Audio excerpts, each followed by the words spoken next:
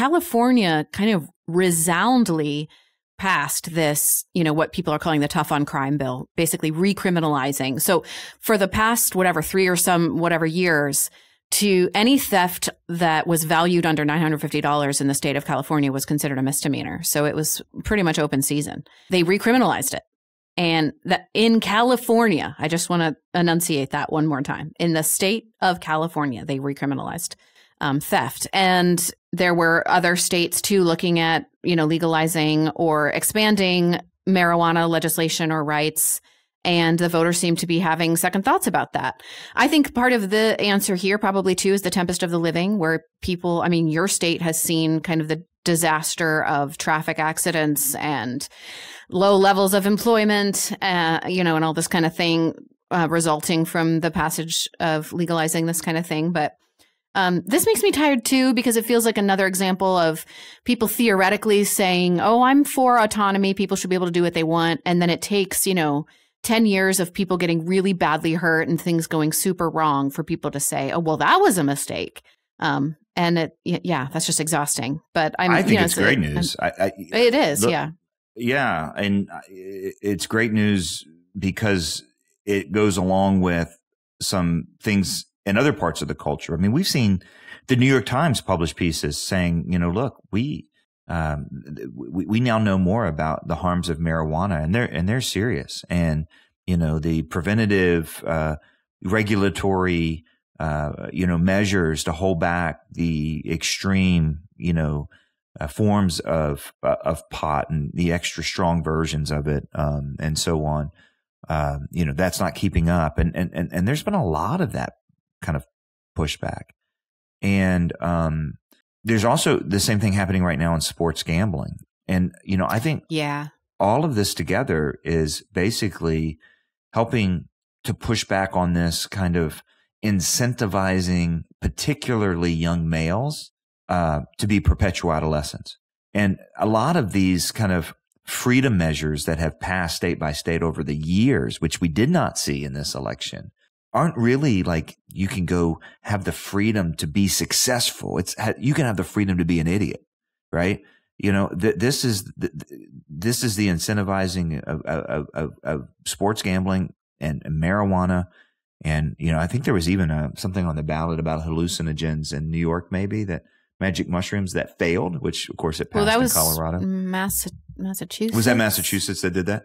Yeah. So it wasn't just, So these are great signs. Like, people are starting to realize this. Now, is that part of the trend that was also reflected in the split between men and women on who they voted for president? That's an interesting thing. And you see the kind of the people that young men look up to now more are the people who are challenging them, Anthony Bradley, who I, follow religiously on X, because I really believe he is helping me understand a lot of things, particularly about young men and their dads, but also as a black scholar, he really kind of undoes some of the narratives on the black issue, while not just kind of, and he always is willing, in my mind, to go where the evidence leads. I don't always like, what he says, but he's just a fascinating thinker. And I always have to reckon with it. And he said, President Obama stumping for Kamala Harris basically talked down and lectured, black men as being kind of misogynist and whatever. And he goes, that's not going to work. And it didn't work. And there's going to be a reaction to it. And of course, we saw kind of incredible numbers in that community that moved in another direction. And look, I think sometimes Trump errs in his messaging. Like, I'll be your savior. I'll be the one who'll fix everything, rather than, kind of leading the cause. But the voices that are in the conservative movement right now that are speaking to young men are, they're the ones telling them to get up and make your bed and go get a job and don't be a jerk, I feel like this is an opportunity for me. I've been waiting for this my whole life. I could become that kind of voice for young men. Is that right? First of all, put your dishes in the dishwasher. Second of all. Are you talking to young men or your daughters? Like, I was born for this. Is that right? I may or may not be talking to my husband, but go on. Oh, dude, you just. I'm just kidding. I'm just kidding. Oh, my goodness. Wow. No, there is a crisis of young men and what they're for. We've been talking about this in various forms for such a long time. And I think it's interesting when you see a political expression of this. And maybe I'm too hopeful on the pushback on marijuana. Maybe it was just, connected with the safety issue and connected with the drugs across the border issue in ways that I'm not seeing here. But, I'm at least hopeful that this kind of the way you fix young men is not by telling them to stop being men.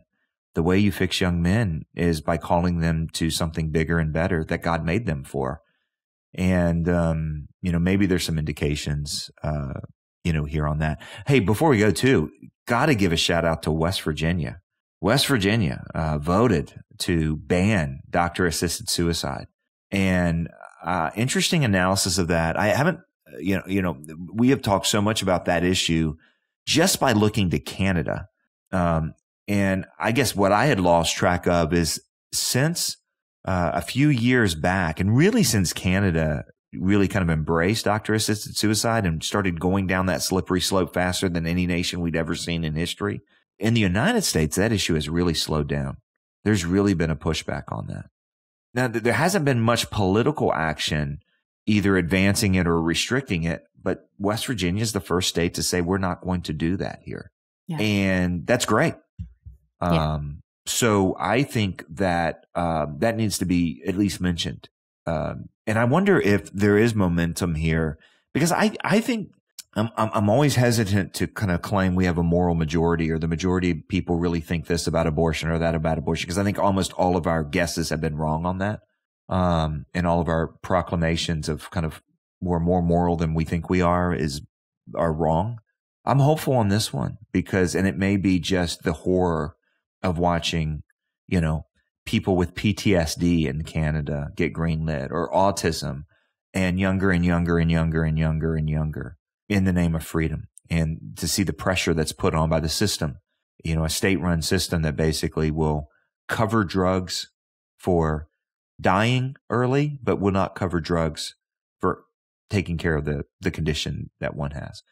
You start seeing these headlines and you're like, oh yeah, this is not what we want here. So that's encouraging. Praise God. Yeah, that is really encouraging.